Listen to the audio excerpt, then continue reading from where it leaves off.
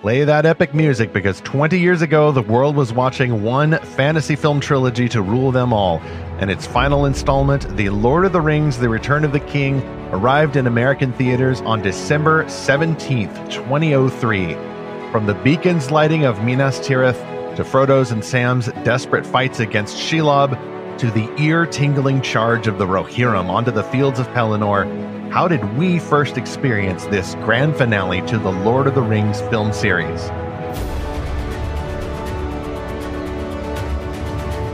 Welcome back to Fantastical Truth, the podcast from Lorehaven.com season finale. Today, on this podcast, we explore fantastical stories for God's glory.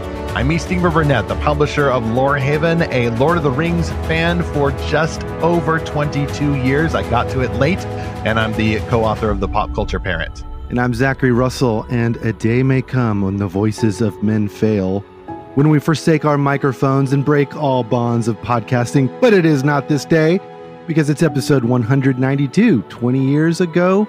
How did Return of the King rule the movies? And we're joined right now with Rilian from NarniaWeb. What's up, Rilian? Hey, guys. He just appeared in the middle of nowhere, and he stuck something back in his pocket. What have you got in your pocket, Rilian? It just might be my set of green and gold rings. Oh, green and gold. Wait a minute. We just have some mixed up lore there. Green and gold rings are from Uncle Andrew's Dark Magic in The Magician's Nephew, book 6 of the Chronicles of Narnia. And you're using the ring for the other purpose from the other universe. Anyway, Rilian's been here before, magic ring or no. We call him Rilian of NarniaWeb because that is his code name as a fan. Literally, he's the only Rilian, no digits, no underscores, nothing. That's his username on the forum. He is a Tolkien geek who keeps a watch on Narnia as well, and a longtime member of the NarniaWeb.com fan community. Rilian started his original podcast back in the mid-2000s. Now he's the co-host of Talking Beasts, the Narnia podcast, along with friends Glum Puddle and Jim Fan. And together they explore Narnia books and films, interviewing Lewis scholars and film actors. And this, by the way, is the 4th episode of Rilian's Fantastical Truth trilogy. I promised last year for the Christmas special that I might go, Hollywood and extend that trilogy into 4 movies, and so I have. We try to keep our promises here. So, Rilian, welcome back. It's good to be here. Thanks for having me. Well, and I know we're talking about Lord of the Rings, but quick, what's a Narnia in the movies or on the small screen update? Yeah, so the biggest updates, there's actually a couple updates. One, the one that I'm not so keen on is Greta Gerwig is pretty much confirmed. She is going to be directing probably writing and directing 2 Narnia films. We've just been debating which ones they are. If it's Magician's Nephew Wardrobe, Magician's Nephew. If it's going to be the Silver Chair, we don't know. That's not been confirmed. Right now, the debate is on Gerwig herself and how good or bad she will be for the series. I myself am pretty skeptical. I have a pretty cynical take, and that's not just Gerwig. That's really more Hollywood writ large. Just the state of where, I don't think that Peter Jackson could make The Lord of the Rings as faithfully to the books today if he were still the same director. I don't think it would happen. The other update that's been kind of interesting is just some of the interesting things happening with theater, and Logos Theater, which is based in South Carolina. They did a Lion, the Witch, and the Wardrobe that went well, and then they really upped their, but that was more my understanding. I did not see it. It was kind of a community theater type, project. And then they did Prince Caspian, which got a lot more attention because of their use of puppets, and then Horse and His Boy. And now Prince Caspian and the Horse and His Boy are touring the U.S. in Branson, Missouri, and in Washington, D.C. So Prince Caspian is going to be there soon. Horse and His Boy is going to be in Kentucky at the Ark Encounter starting next month. And I've seen the Horse and His Boy twice now. They made some improvements since the last time. There's definitely some polish that they can still add to it, but it's really kind of minor things. I mean, I think they're probably gonna they do little script rewrites, here and there. I think they can definitely improve it in terms of pacing, but technically, it's gotten even better since the premiere, and it's really special to see all the care and love. But if anyone's got an interest in seeing good Narnia theater, I would look at Logos Theater's website and go check them out. I have a friend in DC. I said, hey, you got to go see Prince Caspian when it's there. So that's been really cool to see some of the developments there, and they're currently working on the Silver Chair. So the horses are these giant puppets that we've seen, not like one guy who's the front of the horse and the other guy who's the back of the horse, with kind of it's actually three people per horse. Oh, wow. Okay. So it's the puppeteers on stage beside The horses horse. are three guys in a trench coat. Yeah. So the, in fact, I showed a friend of mine, the video granted was smaller. It was on my phone, right? I showed a coworker the video. I said, this is from the play of the horse and his boy. He goes, oh, okay. Yeah, they're the horses. I said, they're not real. He goes, they're not real.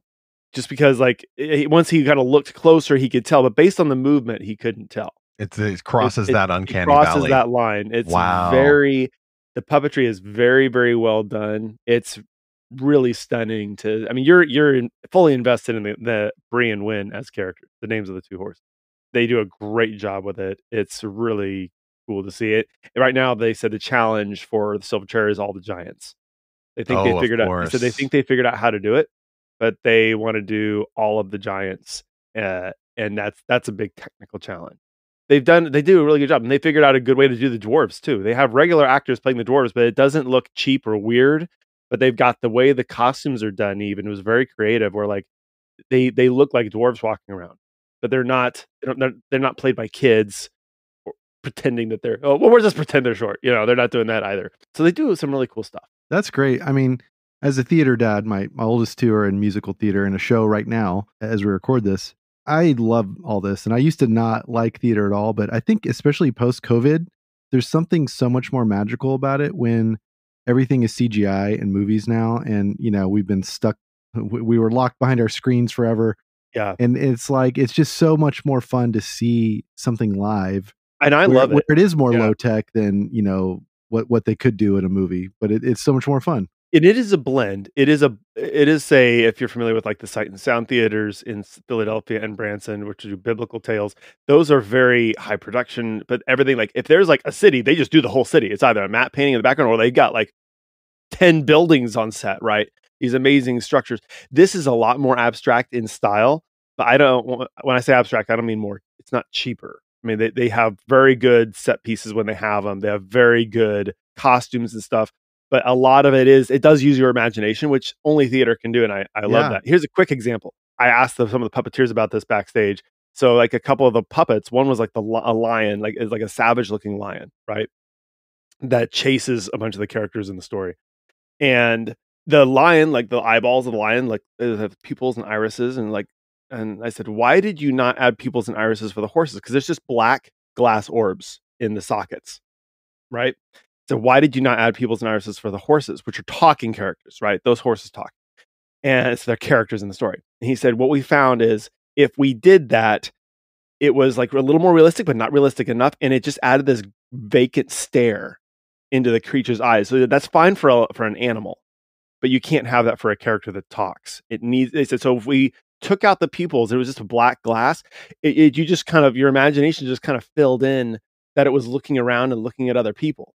They said the same with the horse's mouth. They said we had the horse's mouths moving and talking initially, synced up with the audio. We got rid of it because it was not quite realistic enough. And they said if we just got rid of it, you didn't even think about it. Wow. Your imagination just like took over. Now, that's some fascinating on the spot social science going on there. Uh-huh. I just love the fact that it is people who are either sympathetic to Christianity or Christians who are actually doing better, making stories for the stage and sometimes even the screen.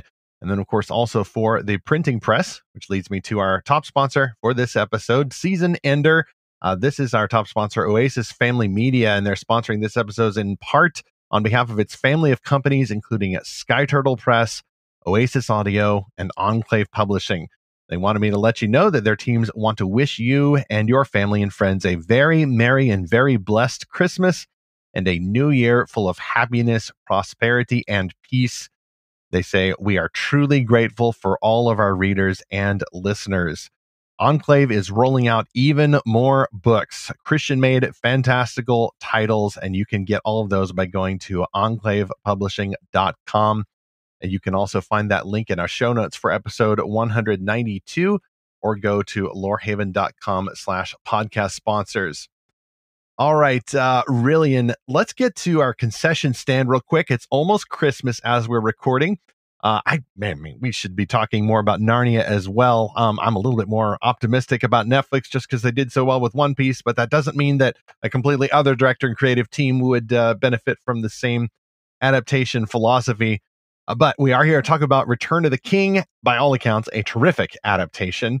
And so, although we might critique some elements of the movie, the avalanche of skulls, for example, a dopey bit of dialogue here or there, and the fact that when Samwise climbs up the rest of Orodruin to enter the path leading to Mount Doom, his feet kind of slide on the stone. And we're not going to talk about that. We're not going to talk about that. It's a perfect movie, right? It's perfect. I will say, though, I'm guessing, I for my part, like, I'm not going to critique stuff that other people critique, like the multiple endings of The Return of the King. Guys, right. It is like a classic film fantasy trilogy that redefined cinema for the ages. It is allowed to have multiple endings. It's allowed to take its time. In fact, I say it didn't have enough endings. I still think that's a silly criticism. This one, I think, offers all of us a chance before Christmas just to celebrate an epic, informative story. And although Rilian and I last time got after the Hobbit trilogy, there's definitely a lot of flaws in that one. The Lord of the Rings ain't like that. Any other concessions that you all have? Zach, any concession to offer? Well, it's been decades since I've read the book, so I just really know the movies, and I'm just gonna. This is more of a confession booth thing than a concession stand. Okay, you can still take snacks in there too. It's totally allowed here.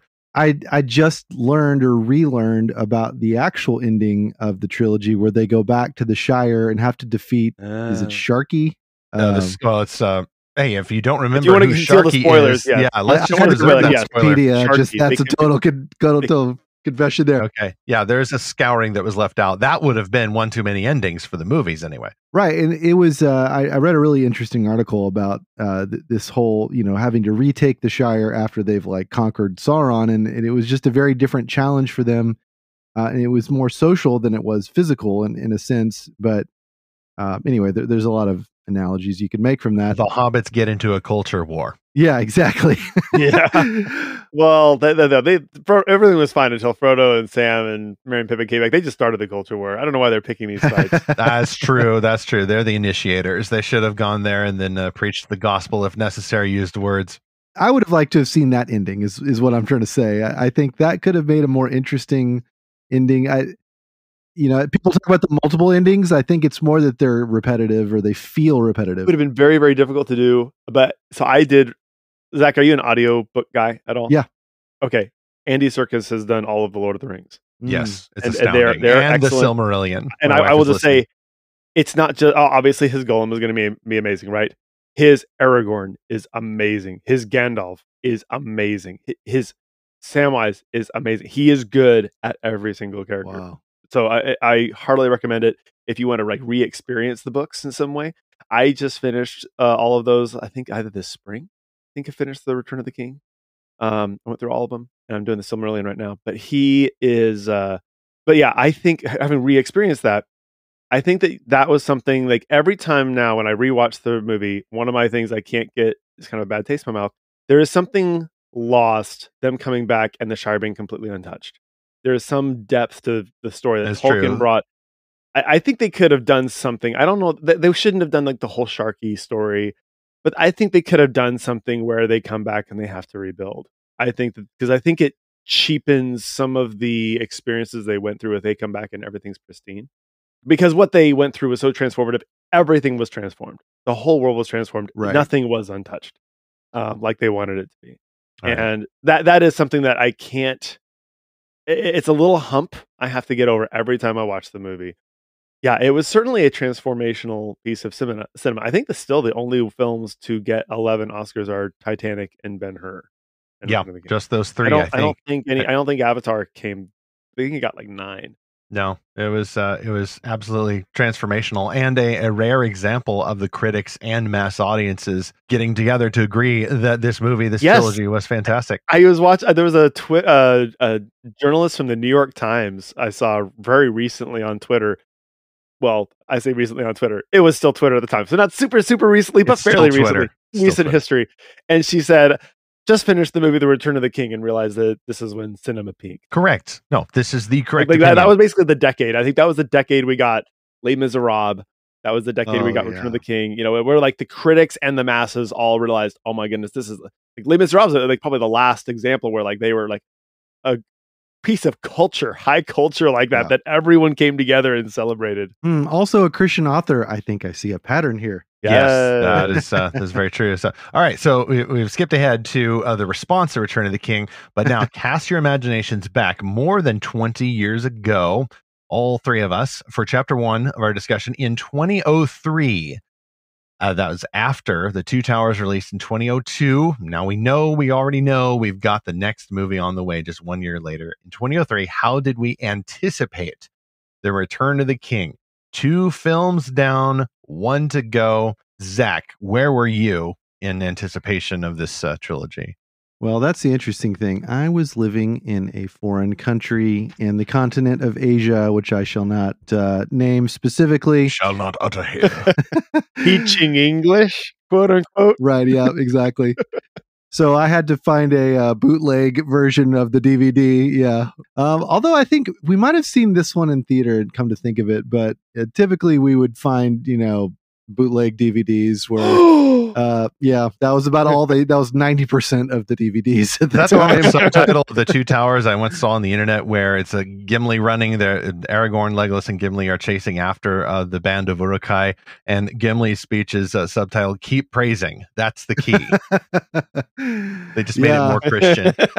Yeah, thankfully that was a clean copy that we saw. It wasn't just a guy holding a video camera in the movie theater, which always made those kind of interesting.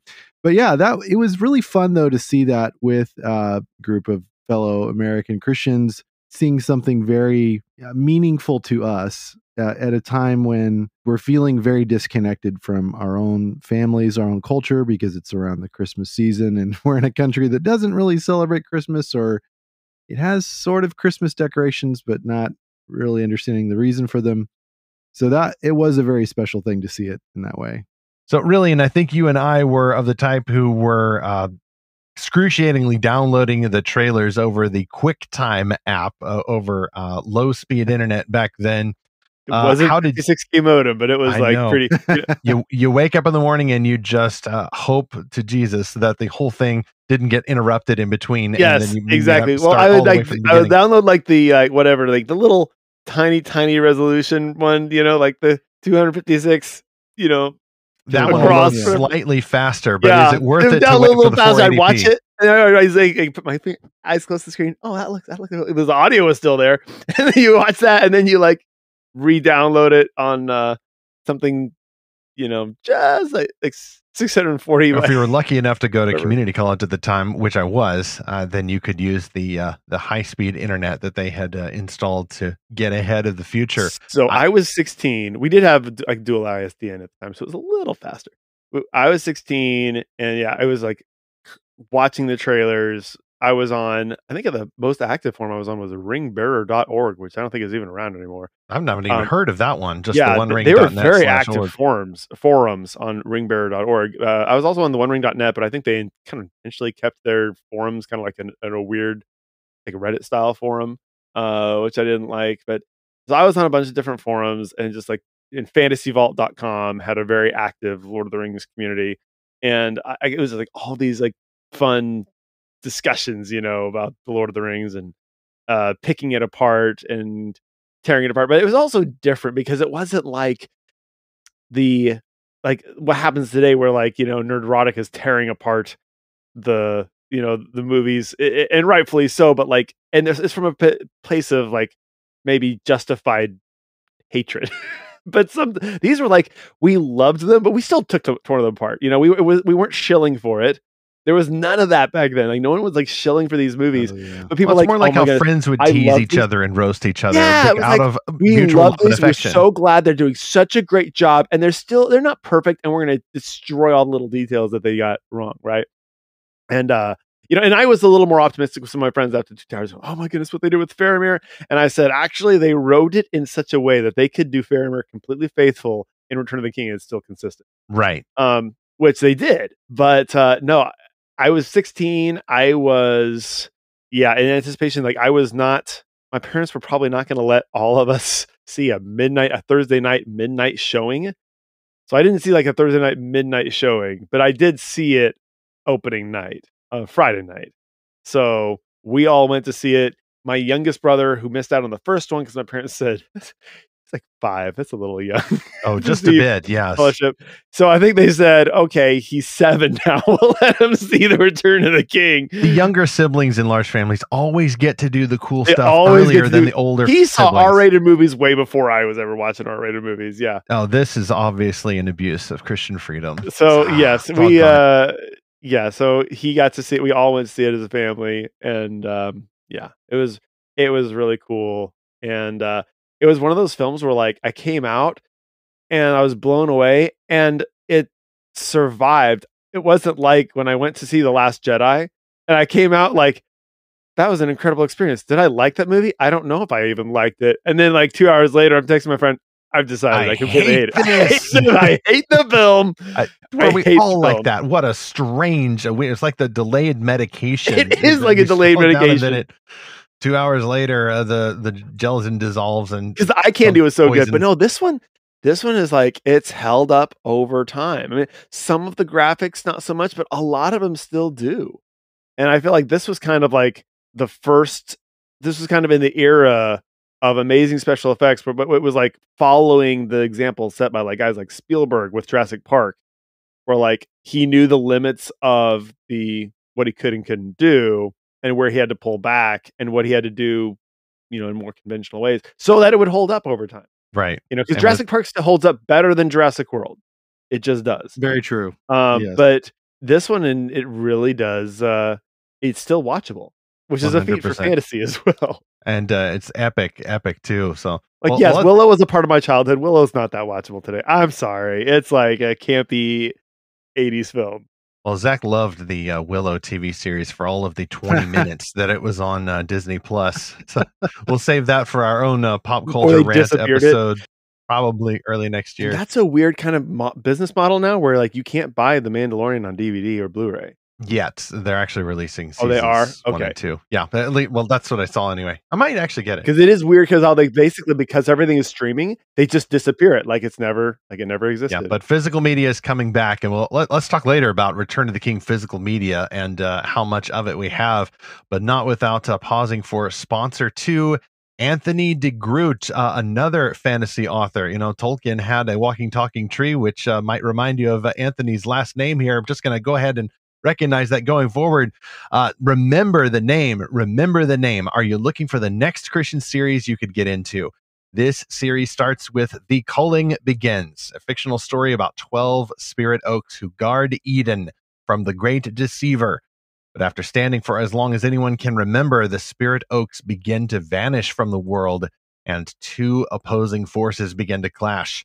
The Spirit Oak Chronicles will take you on a journey of faith, courage, and horror, all to save Eden. The Calling Begins by Anthony de Groot. This first installment of the Spirit Oak Chronicles is available in paperback and ebook wherever books are sold. You can get those links in episode 192 show notes, or go to lorehaven.com/podcast sponsors. All right, Rilian, Zach, we've already crossed into chapter 2. What did we feel after seeing the trilogy's end? However, I would like to start here myself. I cannot recall feeling so satisfied and happily sad at the ending of this film. From those last few notes of the soundtrack as the credits rolled, and then going back earlier, just seeing those words appear on the screen, the end, but then the credits roll, and then all of this wondrous art by Alan Lee and John Howe accompanies the credits, and just almost a credit salute to all of these wonderful cast members and creators and director Peter Jackson and all of that. Like, the movie just doesn't want to say goodbye. It just wants to keep lingering. I love it when storytellers love and respect their work and their colleagues so much, and their fans above all, that they are drawing out the welcome. Like, it's only the best kind of company where you say 3 or 4 times, speaking of multiple endings, well, it's getting late, I guess it's time to get going. And then 15 minutes later, oh, you're still here. And I'm not irritated about that at all. So that's how I felt about Return of the King at the end. Just this complete feeling of Christmas associated bliss, by the way. The Lord of the Rings films are Christmas films, not just because that's when they released. They carry that Christmas ethos. And so now I get a little infusion of joy, not just year round for Lord of the Rings, but also especially at Christmas. Rilian, how did you feel then after seeing not just the finale of the Return of the King, but knowing that this was the end of the Lord of the Rings film trilogy, truly the peak of cinema? Well, you said the film didn't want to say goodbye. The audience didn't want to say goodbye. I mean, these were films where the audience would applaud, right? Which I think these are some of the first films I remember that happening, where audiences would applaud the film. I was like, oh, this is new. And then, especially Return of the King, because it had that beautiful art. For the like 90% of the audience sat there. We're 3.5 hours into the movie at this point, and everyone's ready to run out the door, but they just sit there and they just kind of absorb it. And that's what we were doing, and it was not because there was some post-credit scene to see. Right, I was about to say that. Yeah, there was no Easter egg. There's no post-credit scene. I was so satisfied because it ended on such a high note. I mean, people still debate which is the greatest Lord of the Rings film, and I'm going to give you a different answer depending on the day of the week. But in many ways, it is the greatest Lord of the Rings film because it's the culmination. And I think I was just so happy that they didn't ever. There were issues for sure, but they never dropped. I was just so happy and satisfied. And being the little geek that I was like, oh my goodness, in 11 months I get to watch the Return of the King extended version. That's right. I had just seen the Two Towers extended version and I bought it. Remember the timestamps, 3 hours, 20 minutes for the Return of the King. And this was after a 3-hour even cut of Fellowship in theaters, 3 hours even of the Two Towers. This time, apparently, Sir Peter Jackson just put his foot down and said, no, I'm sorry. We've got to have this 20 minutes. There's too much character development been sacrificed. No intermission. Yeah. No intermission. No. Here's the thing. Over 3 hours. I have bought these films. I bought the DVDs when they came out. I bought the extended DVDs when they came out. I bought the Blu-rays when they came out. I bought the extended Blu-rays when they came out. And then I bought the 4K versions of these films. So I own every single version except the VHS. So same.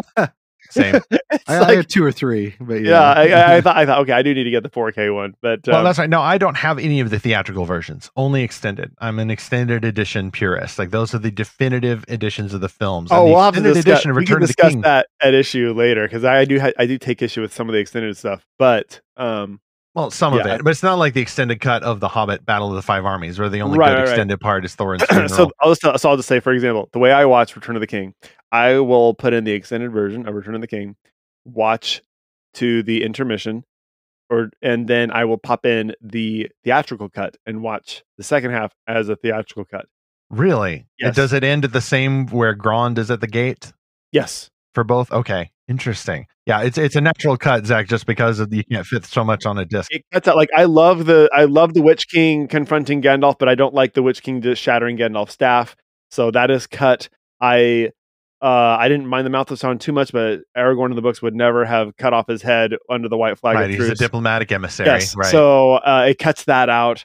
But then you have to have Saruman. I disagree with my friend Glump. I was like, Saruman's not that essential. Like, yes, he is. Yes, he is. Yes. You have to. Like, it was so jarring. That was like one experience watching the film. It was so jarring not seeing Saruman because we knew it had been filmed. It took me out of the movie for a minute. Right. He's just forgotten. Right. And of course, Saruman's fate is different in the book, but it had been filmed. Yeah. Fans knew because we kept up. Oh, we knew it had been filmed, and we also knew that Christopher Lee refused to go to the red carpet because I didn't know that. Yes, okay, I'm today years old. He was very upset that they cut him out, and he did all that work, and they completely cut him out of the movie. He refused to go, but so there were a few moments like that. But that was I was still on high because I knew I was going to get something else in November. Yeah, of that 2004. and then a few years after that, they started releasing the complete recordings of the soundtrack. So there was just so much material that Mhm. I think, I mean, that's right. I was getting new Lord of the Rings material if you include the complete recordings of the soundtrack, the deluxe boxed set of CDs. I think through 2006, but I have to go back and check on that. Zach, how did you feel after seeing the end of this momentous trilogy? Yeah, I just kept thinking, what's going to top this? Like, what's going to come next? You know, we had seen the Star Wars prequels, I think, by this point, right? And I thought, well, maybe we'll get new Star Wars movies that'll finish off the. Oh, poor lad. If you could time travel and warn yourself, would you? But it is so sad because what tops it? Like, Yeah. I was listening to one of the the best content that Daily Wire ever produces is just the discussions with all their people all together. Yeah. And Agreed. Andrew Clavin said, "Yeah, he said there's no great cinema anymore." He said, "When was the last great piece of cinema?" And one of them said, "The Lord of the Rings." That was the last like truly masterpiece piece of cinema. And you said the key phrase earlier, Rilian, which is something we've talked about quite often on this podcast, which is it's a faithful adaptation. It's not a story that's being stripped down for parts and being used to forward some kind of narrative or push a political agenda. It is purely the story. Now, obviously, they're adapting certain things to screen, cutting some things out. You know, Right. everyone laments the untimely death of Tom Bombadil, and then there's Right. the whole Sharky thing. You know, But even so those changes weren't to serve an agenda, right, and everyone exactly. knew that. It was, you know what, this doesn't really work on the Yeah. screen, and it doesn't really work with the flow of the story. Like, I fought the Faramir thing. I still think the Faramir change was terrible, and I think their justification doesn't So work. does But my it's not wife. like they did it for a cynical reason. Right, exactly. Right. I'll defend the motives, if not exactly what happened. I'll Right. defend motives and execution. Yeah. But the decision itself, like it did seem at the time, without the completion of the Return of the King, which did go back to Book Faramir. You're right. I think the intent was to set that up. The intent was not to say that there are no true heroes, especially when you compare the Lord of the Rings and its respect for heroes, earnest, flawed heroes, with other deconstructed heroes in other movies. Since, like, even with Faramir, there's just no comparison. Even the Chronicles Faramir. of Narnia movies, like Oh, they did some of that. There are no agreed. heroes. Some of that came in a little bit. Yeah, just a little bit, and that was just a few years later. Yeah, Yeah. it's really really very sad. But Faramir, there he is in the Two Towers film, going through a kind of trauma, being rejected for no reason. And yet Faramir is in it, not just to please his father and certainly not just to please himself. He's in it to protect his country. He is loyal to his country, Gondor. And no matter what his father says, he is going to follow orders the best he can, and do his best. And that is just marvelous. And I think that still holds up in the Return of the King. I can't think of any Faramir cringe moments like in the Return of the King. It's last time I read the book, I remember thinking, wow, like Tolkien actually did almost this modern sounding thing where Denethor, Faramir's father, Steward of Gondor, is just rude and terrible toward Faramir. Just he's a bad dad. Not going to get the world's greatest steward coffee mug on Father's Day. And that feels like it could have been from an adaptation, but that is in the original. There's a merch idea right there. Yeah, it totally is. That actually is, and you have to put the little cherry tomato. You're only getting icons, this mug because it is technically Father's Day. Yeah. So that worked out. And of course, there's a few other changes made from book to film. I think the one that rises to the top is the division between Frodo and Sam near the top of the steps of going to Shelob's lair near Cirith Ungol. That's not in the book. I think the most important thing for these adaptation changes, though, it introduced this tension. I get it, but also it feels like it could have been in the book. Like, people might say Tolkien would never. Well, Tolkien could have, but there's other things that Tolkien would never. As Jack Sparrow once said, there's a difference between what a man can do and what a man will do. Right.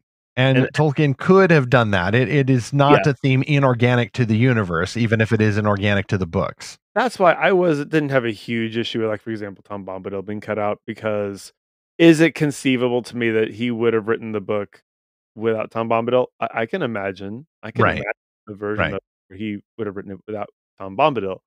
And I like Tom Bombadil, but it's not like something he wouldn't have done. I think he wouldn't have had Gandalf smack Denethor slapstick style. No, I don't think And, so. but all that to say, the other thing that was so stunning, it was hard to find a part of the film where, like, the production was amazing, the acting was amazing, the script was amazing. I mean, it was a big hill to climb, right? Because it's an adaptation, but the visual effects, the special effects, it was all amazing, and it was hard to see. We weren't really seeing films come together like that. I mean, there were a few, Gladiator being one, that kind of blew people away on a visual, kind of an epic story. But there it wasn't a lot of that. And I feel like it kind of peaked, I feel like in the 2000s. And I feel like it's not like, well, yeah, it's easier to do that than ever now. And like, I think like Weta Digital just closed, Right. shuttering now, which blows me away. Yeah. Yeah, it's just kind of amazing how, we see this, and this is a theme in society, and it's a theme in The Return of the King in the book. That's the dialogue made it into the extended version where Gandalf talks about how Gondor is falling, and he says they built more monuments to their sires than to their sons. The houses of the dead looked grander than the houses of the living, and they weren't invested in the future of their society. And, we see that today, but there's a lot there. It is a whole segment in the Two Towers books. It just goes to why I love Lord of the Rings. Because there's so much there you just encounter upon rereading. But Faramir is explaining to Frodo, I think it's Faramir, saying that he said, well, we were a high society. We still consider ourselves this high society. We're not quite as high society as we used to be. Basically because he said we don't study, we're not scholars the way we used to be. He said everyone used to believe that a scholar and a warrior should be the same. Like the kind of like the warrior poet idea. And he said that's gone now. We don't approach it that way. And so there's a lot there I think about in terms of society with Gondor, but it's a very, that's just, I'm looking forward to. So now my kids are growing up, and I'm looking forward to the days where they're going to learn that Darth Vader is Luke's father, and they're going to experience the books. I'm violating a rule right now because I am taking my 4-year-old to see The Horse and His Boy play. I started reading the books to him, and my mom's like, "You need to start reading the books." I started reading. I'm like, listening patiently. He is not comprehending everything that's going on. I will read it to him a little bit later, but I think he'll still enjoy the play. So I'm going to take him to see the horse. And it'll still be new to him. Like when he's a little older, he'll experience the book and he'll remember it. I think that's allowed. My guess is, though, really, and if some of these tendencies hold true, children who are raised to embrace sports as the be all end all end up turning into nerds. What happens if the reverse is true? You're probably going to end up having a football player child. I don't know. Raise them in the ways of Narnia. I feel like I have an exciting job, but and I was kind of the geek as a kid. That may certainly help. Yeah, I'll have to decide. Okay, do I start them off on the extended versions all the way through, and then tell them, by the way, there are these theatrical versions, or do it the reverse? I don't know. I haven't decided. I have a few years. My dad started reading the Lord of the Rings to me when I was like 7 or 8, and at Shelob's Lair, I said, "Yeah, this is stop." I said, "You have to stop. It's too scary." And so he waited so he read through all of Sherlock Holmes, every single Sherlock Holmes. By the time he was done with every single Sherlock Holmes, we started Lord of the Rings again, and I was able to get all the way through it. We need to do an episode of Fantastical Truth, Zach, about when to introduce children to certain kinds of stories. That'd be an interesting one to tackle next year sometime. Because we've gone through all of Narnia. Obviously Narnia, like when I was 6 or 7 or whatever. The Lord of the Rings it's a little scary for a little kid with a big imagination. The Barrow-wights, even just the Barrow-wights, they're too scary for Peter Jackson. Shelob's clearly, chapter that was where I just couldn't take it anymore. I told him to stop. I don't know if he started over again. I think he started over again at Fellowship. I don't think he gave me okay, I'll summarize it for you a year later. No, I think he started over again at Fellowship. My 7-year-old son has been reading the graphic novel adaptation of The Hobbit. And that's been a really good way to introduce him to the story, because he's just much more into graphic novels than How old is he right now? He's 7. See, I've thought about I want to get The Hobbit for my 10-year-old nephew. And been wondering if I should get him the graphic novel version Yeah. or get him the regular. He's read Oh, all of it's Harry so Potter fun. books, like all the If Harry he's Potter read all books. the Harry Potter books, he can certainly handle The Hobbit. I think Yeah. so. That's why I'm shorter like, than short. I could get them for him later if he wants to re-experience it in a different way. Right, but I think you'd want to have him experience just the words, and so that he can do that thing where you imagine the characters on your I own. think I might get him the Alan Lee version. Oh, well, that is the definitive illustration. So It's just so fun in that graphic novel because there's like a whole page where it talks about, Sting, the sword. Yeah, there's a whole page where it talks, it shows it in all these different panels, talks about the history of it. I mean, that's so fun for a boy, to actually see the sword. Because it's sort of that blend, right? Of like you're reading the book, but you're seeing kind of what you would see on the screen, which I would definitely not watch that movie with my 7-year-old. I mean, he's very much a boy's boy, but he's a sensitive kid and he's only 7. So that movie's definitely too scary for a single-digit kids. I would say so. I wonder if The Horse and His Boy is going to be a little too scary for my 4-year-old, and I really hope not. Oh, that's a good question. We'll find out this afternoon. Well, maybe if the stories are too scary that you're finding, you'll want to go out and write some of your own, and in which case you'll want our third sponsor, the I Write course, How to Write a Novel. Are you looking for a fun yet challenging writing class for your teen or yourself? I Write, How to Write a Novel is an online writing course that will teach you how to write novels that your friends and even strangers will want to read, how to overcome writer's block and gather ideas, and much more. A mentorship option is also available to go along with the course. I Write is taught by E.J. Kitchens, a professional copy editor, former college lab instructor, and award-nominated author of the Star Clock Chronicles and Magic Collectors books. For more information and to enroll, visit ejkitchens.com/courses. You can also see that description and the link in our show notes for episode 192. Chapter 3, gentlemen. How have the Lord of the Rings films aged since 2003? I've already talked a little bit about the splendor of the visual effects. There are some glitches here and there. There are some, obviously retrospective views that realize, wow, we were really caught up in a hype there, weren't we? But at once I'd say, yes, we were caught up in a hype, but it was also 100% justified. And 20 years later, Rilian, you mentioned that some of the visual effects now just don't look as good. And some of that may be because of a bunch of things that filmmakers might get into, as directors not knowing visual effects as well and not knowing what they're capable of and what their limits are, and thereby making a better story that respects the limits. By the way, there's an application there to morality as well. But I'll start with you, Zach. Like, if you've seen the films since then, like, how has the whole trilogy, but especially Return to the King, how does it strike you now, about 20 years later? Yeah, it holds up really well, and kind of like Rilian was saying, I have the extended edition DVDs or maybe Blu-rays, but then I got the digital download on iTunes of the 4K. And I'm really looking forward to watching those over the Christmas break with our teenagers. Oh, you are in for a treat. We watched the 4K, I think it was last year, or maybe it was the year before. I mean, I don't have a 4K TV, but I have a... Okay, well, it still may look good. But I have the 4K version. The color grading. There were some glitches in the Blu-ray color grading, believe it or not. A lot of people were commenting on. And so they rolled it back for the 4K release. There's no software update for Blu-rays. Right. But that also means it can't be censored or whatever. But yeah, I didn't get one of those Black Friday deals and get a 4K TV. But I'm really looking forward to watching that with our teenager kids. How it holds up. So here's what I've been thinking about. This movie is always going to hold up. Whether or not you think the effects hold up, whether or not certain production things, because it's earnest. It's like it's real heroes trying to do real heroic things, and there's real stakes.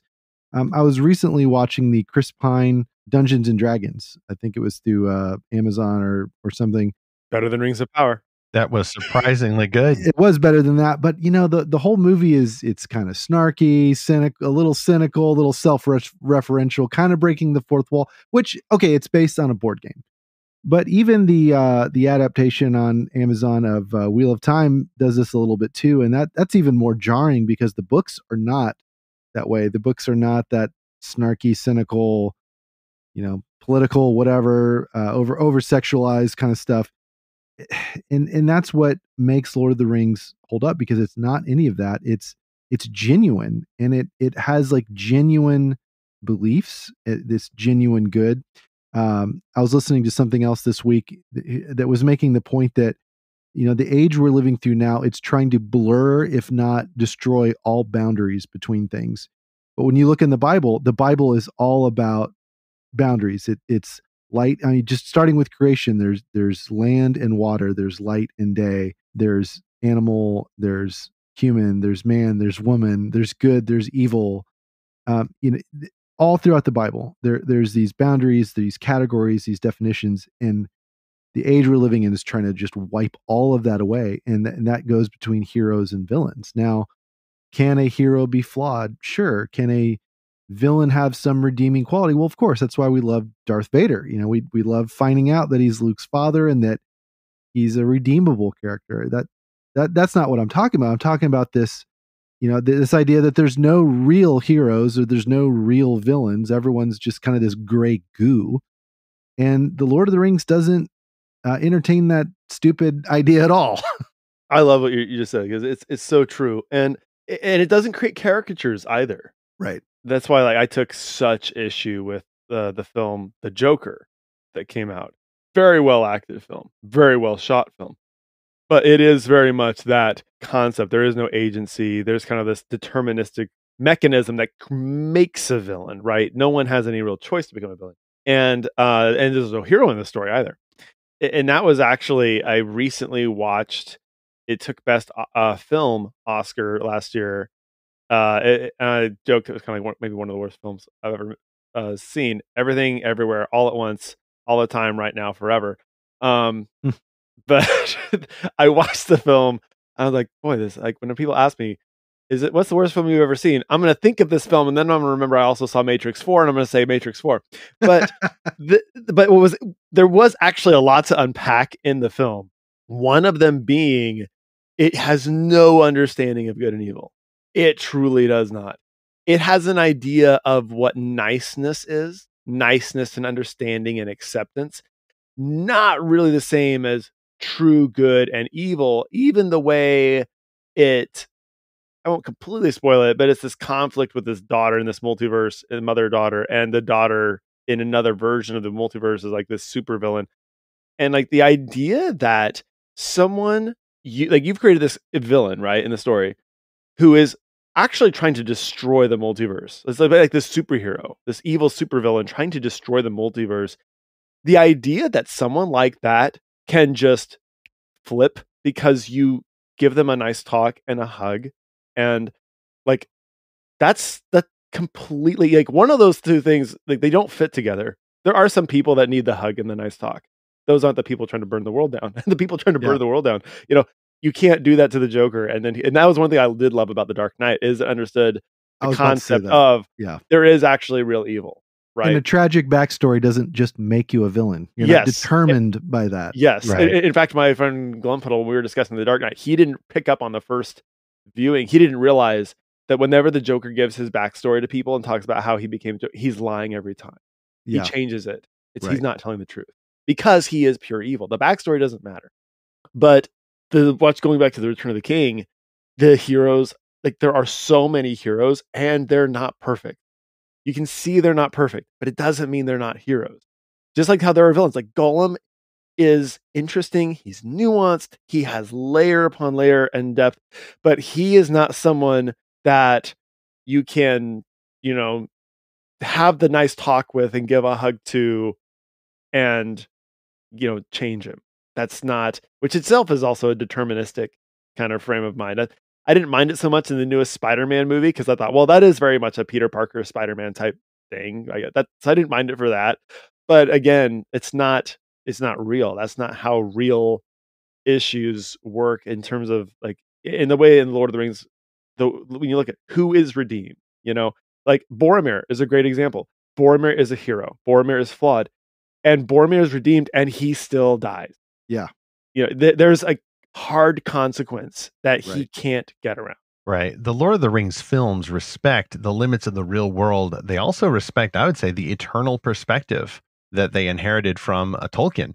One of the best moments in The Return of the King is when Gandalf and Pippin are on their station. They're just guarding an entrance, waiting for the inevitable. It's a scene that's not in the book. not in the book, but it is drawn from the worldview of the book. Gandalf is telling Pippin about Valinor, and he's using lines from the book near the very end of the Return of the King book, not including the appendices. And it's such a wonderful scene, and the soundtrack honors that longing for eternity. And I think that moment is absolutely sublime. And then if you pay attention to the soundtrack, that is the theme that repeats when Sam picks up Frodo. And that is the theme of that eternal resolution that repeats again when the ring is destroyed. That's there. It's just the continuity there is extraordinary. And you can't get that for certain modern versions that claim to now wear the mantle of the Lord of the Rings, Amazon's trope, for example. You can't get that under the rules of the current zeitgeist. People were rightly sharing this quote from Peter Jackson in response to that series. And this is the quote I want you all to react to. Peter Jackson, undated here. I know this is valid, though. He says, we made a promise to ourselves at the beginning of the process that we weren't going to put any of our own politics, our own messages, or our own themes into these movies. What we were trying to do was to analyze what was important to Tolkien and to try to honor that. In a way, we were trying to make these films for him, not for ourselves. Absolutely terrific quote. That one and the quote about Melkor distorting the song of Eru Ilúvatar in the Silmarillion. Like, those were the quotes I saw blasted to all of the trailers for the Rings of Power. And I don't blame the people making Rings of Power. I think they just did not understand what you were talking about, really, and this natural boundary between good and evil, and not being cynical about characters. Like, you can only copy a copy for so long before you start losing the integrity of the original. And so that's why the Lord of the Rings films hold up. And I mean, we're not talking much about the Hobbit films either, but I think even the Hobbit films are better than some people trying to do the Lord of the Rings adaptations today. If you are to try to adapt it today, you're going to have to go back to the original, go back to what they knew, go back to the sources that Tolkien was reading. Like, don't even just read Tolkien and honor Tolkien. What was he reading and honoring? And as far back as you please. Once you read more of that stuff, the more you're going to understand where he was coming from. There's kind of when we talked about this on the Narnia podcast, there is a huge societal gap right now in terms of what is truth and how malleable are facts. And it's so funny that even when it tried to rear its head in films in the past, like even when Obi-Wan Kenobi tried to tell Luke, well, depending on your point of view, from a certain point of view, you're kind of like, from a certain point of view. Yeah, it's like from a certain point of view, like, or when Obi-Wan in Revenge of the Sith, well, from my point of view, Anakin says, well, from my point of view, and then he goes, well, you really are lost then. The story was planned from the beginning. It's like, it doesn't fit. It doesn't even fit in this story, you know? Not really. Just like Luke kissing his sister. Yeah. Yeah. It's like, I think that films in the past were so grounded in that objective truth. One of my favorite films of all time. It'd be like you're sent to an island, you can bring 10 films. This might make the list. If you count Lord of the Rings as one film. Secondhand Lions. That's a good one. With Robert Duvall and Michael Caine. There's this part where Robert Duvall tells the kid, he goes, well, if you want to believe something, just believe it. Just because it is kind of presented as this is the good truth of the good character, right? Postmodernism. Totally. If you want to believe something, believe in it. Just because something's not true doesn't mean you can't believe in it, right? Certain things are worth believing if they're not true. But he's talking about his backstory. Like, hey, did you really do these things? Were you really this? Did your wife really do this? Or were you really this heroic? It's like, well, if you want to believe it, just believe it.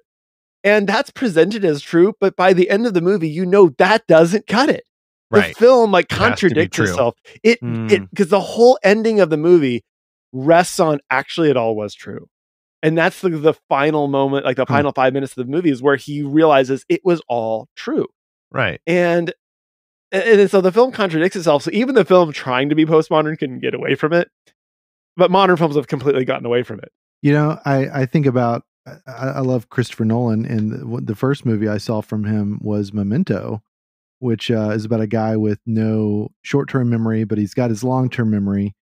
And the film is told brilliantly because it starts at the end and kind of piece by piece goes towards the beginning.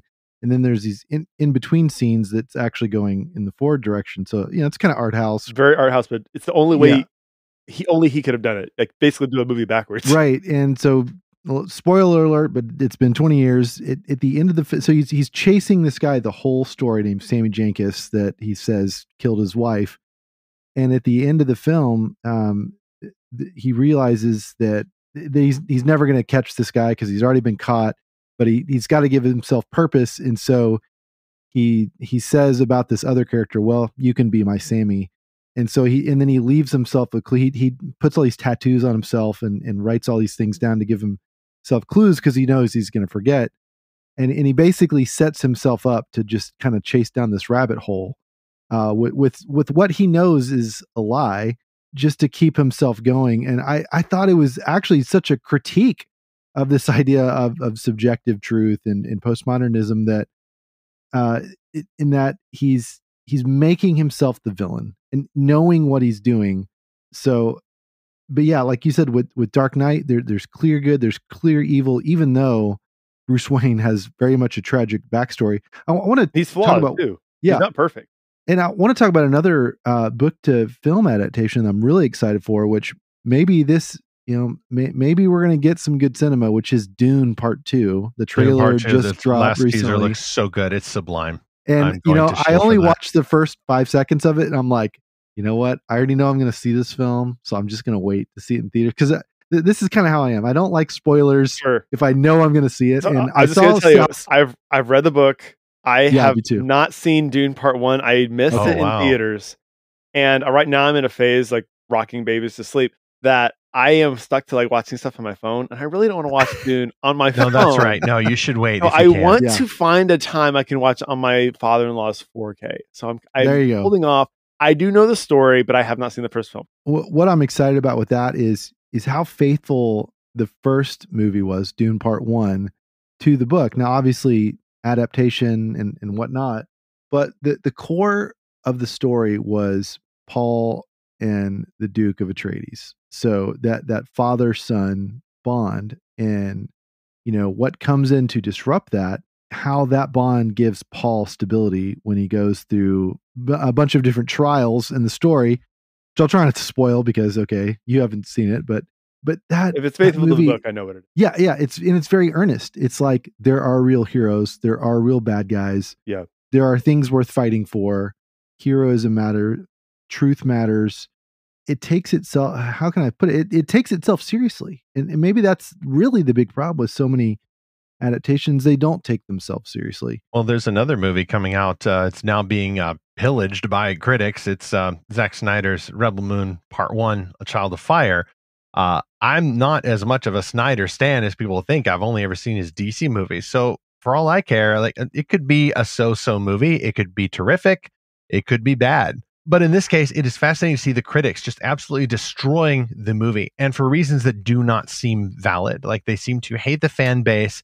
And I'm sorry, I cannot help but note that a lot of these critics, like they are irritated at how serious the movie seems to be. And they view that as self-important and pretentious, while they're praising to the skies either genuinely self-important, pretentious movies, or they are giving a pass to some everything sort of, everywhere all at once. I mean, or corporate superhero bloated, like thrice reshot crowd pleasers. And it's very difficult not to conclude now that earnestness makes people feel guilty, makes people feel weird. They don't like it. And something like Dune, like I think it gets away with it because it hits a certain level of praise that bypasses people's censors. But other people, like if the fans are a little rowdy, and then the critics will just go, well, I think I'd rather hate on the fan base and get paid to do it. And that's really gross. It's not why we should like stories. I am all for earnest stories. And I think I'm so glad you said that about Return of the King, because that's what that is. Are there funny moments? Yes. They are character driven. Did they ever step on the genre or the story itself, or wink and nod to the audience to say that somebody's in on the joke and too cool for this school? No. The Lord of the Rings films never do that. Well, the closest they come maybe is with the Legolas action hero moments, which is very clearly like just, okay, we're going to allow like moment, one or two anime action hero. Legolas does something impossible to make the fangirls swoon. And even as the fangirls swoon, they are laughing at themselves for swooning, but they're having fun at the same time. And I do wish those were gone because, like, you know what? They're all in their 40s now. Right. So and what's even funnier is that Orlando Bloom is also in on the joke. It is impossible to hate any of the actors in that film. I do not hate Peter Jackson. I love the guy. I'll forever respect him for taking this on. All of his crew, his co-authors, the visual effects, the guys even doing the the creatures. Yeah, even like I to this day. So I thought it was interesting. I found out recently because I thought, I always had a perfect actor for Aragorn. I thought he would be the perfect Aragorn. Because I always feel like Viggo Mortensen is an amazing actor, but he's a different Aragorn from the book. And then I found out that actually Peter Jackson's first choice for Aragorn was also my first choice, but he was unavailable, Daniel Day-Lewis. Oh man, that would have been And I amazing. thought, if you watch The Last of the Mohicans, if you've never seen it, it's like watching a movie about Strider. Like it is. I just watched that recently. Like Yeah. it Wow, is. okay. Like I thought Maybe I need to he look at would that. be the perfect. He has the physique. He has the bearing. He would have been the perfect Aragorn. But apparently he thought, well, this is going to be like an action. This is going to be like an action fantasy film, and I'm more like a deep character noir actor. And like, I think he didn't understand that it would have been, which Viggo wouldn't have gone for the role either. He didn't want to do that, but his son said he had to, and that was the only hook. Because I think some people just didn't understand that this isn't going to just be some cheap fantasy. No, this is something special. And unfortunately, Daniel Day-Lewis didn't understand that. Well, maybe somewhere out in the multiverse he did play Aragorn. And Arwen went to Helm's Deep. Well, no, in the future, 20 years from now, we'll just do an AI recreate the Lord of the Rings with Daniel Day-Lewis playing Just Aragorn. don't speak that. Do not speak this doom into existence. No, we'll always have, Lord willing, we will always have the Lord of the Rings trilogy, the peak of cinema, an extraordinary celebration of things that are good in this world and are worth fighting for, a celebration of the condemnation of sin, the beauty of humanity, and the wonder of victory, and the longing for eternity, when all of God's true heroes will go to that place beyond the sky. So Zach, Rilian, thanks for joining us. Well, Zach's always here, but Rilian, thanks for joining us for this season conclusion for Fantastical Truth. But what are y'all doing at Talking Beasts, and where can folks follow your work there? So the best way to find us is just go to NarniaWeb.com, and you can find our podcast there. You can also find our podcast on Apple Podcasts. It's just called Talking Beasts, and we run them in seasons. So we'll do like a spring and a fall season, do 2 episodes a month. Like I think it's the first and third Thursday of every month. We have been going through a discussion about the new Narnia Netflix movie news, as well as going through The Magician's Nephew as a book commentary. So you can go. We haven't even finished going. People, when the Walden movies kind of petered out with the Voyage of the Green Mist, they said, "Oh well, I guess your podcast is going to end, right? Because there's nothing else." We said, "Oh no, we have lots and lots of material that is good. We're not even punched with Jack. There are still the books. There's the fan theories. We can start the fight about the White Witch. And, we're not even punched with Jack, where they have a voluminous amount of material. Let's go through the Great Divorce in detail. We don't even have to do that. We have enough with Narnia that we can just we will touch other C.S. Lewis stuff in tangential areas, but it is very much Narnia at the focus. And yeah, we have plenty of material. We're still going.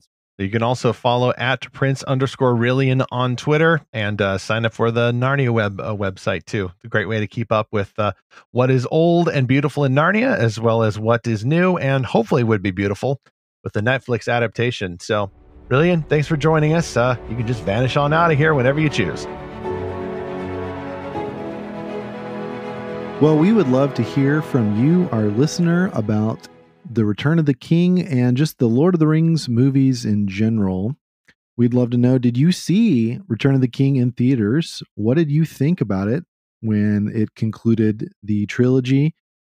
And how do these films teach fans of movies today about truth, good and evil, and other great lessons? What do you think about these films 20 years later? So send us a note to podcast@lorehaven.com. We'd love to read your note on the air, or comment on social media. We're on Twitter, Instagram, and Facebook. And of course, you can talk to us in our exclusive Lorehaven Guild that's on Discord. And we've gotten a couple of comments here, Stephen. This was about when we discussed a little bit about the Stephen Lawhead adaptation of the Pendragon cycle. Brooks Kirsch wrote, quote, "The first book, Hood, has a very cinematic Batman Begins feel to it. I'd love to see it on screen. From there, the subsequent books changed their focus to other characters, which might not work for a film trilogy. It might need some restructuring, end quote. Now, that is interesting. We'll have to see how the Daily Wire accomplishes that.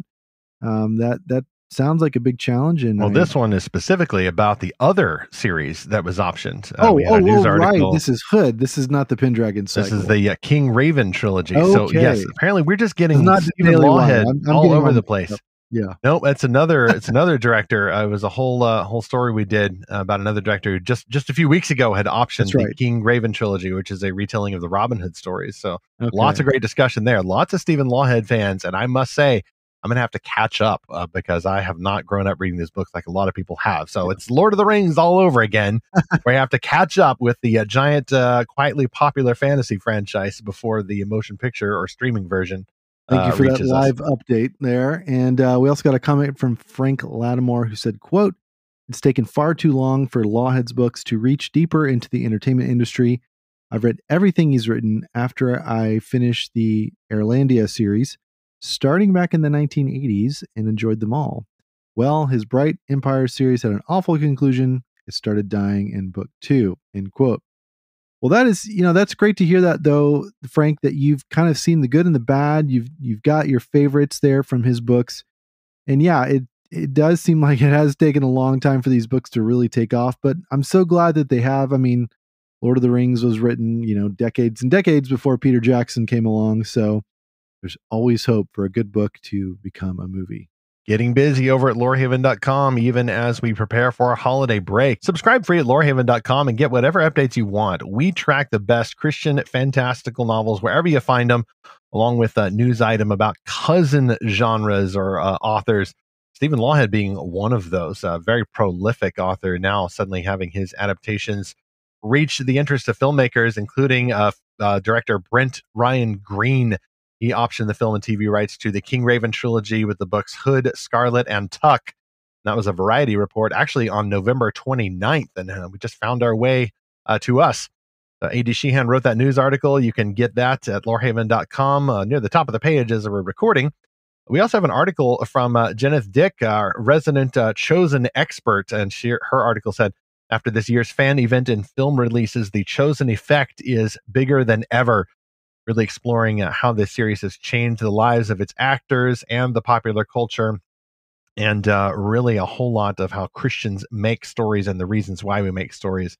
Lots of great stuff going on out there. Subscribe free, get updates. And Zach mentioned the Lorehaven Guild. That is our Discord community, pushing 300 heroes now as we draw this year to a close. We're drawing our next book quest to a close, our current book quest to a close, rather. And the next month, we start our third Narnia book quest for the Voyage of the Dawn Treader. I'm putting those questions together now. It's going to be fun. It's going to be amazing. Lots of great Lewis content there. So if you haven't had enough C.S. Lewis from our last little mini-series here, or Tolkien, you're going to get more of that with the Voyage of the Dawn Treader book quest lasting throughout the month of January 2024. So next on Fantastical Truth, we are on break for Christmas. There shall be no new episode on Tuesday, December 26th. We'll be too busy playing with our presents. And in early January, we will return to kick off our 2024 season of Fantastical Truth on Lorehaven. You can expect more great conversations about the best Christian imaginative stories. We got an episode planned about story allergies with some feedback from previous guests. Video games, how Christians make them, why we enjoy them, all that sort of thing.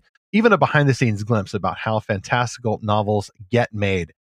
Meanwhile, Zach and I and all the team at Lorehaven, and presumably all of the guests that we've enjoyed meeting over the past year, wish you the best holiday season, an amazing conclusion to Advent as we herald the birth of our Savior, the God-man Jesus Christ. He's the one who gives us the gift above all other gifts, which is himself. So we worship him, we praise him. We also thank him for the gift of fantastic imagination and the technology that lets us all gather together, no matter where we are, but united in faith of our King as we continue to seek and find his fantastical truth.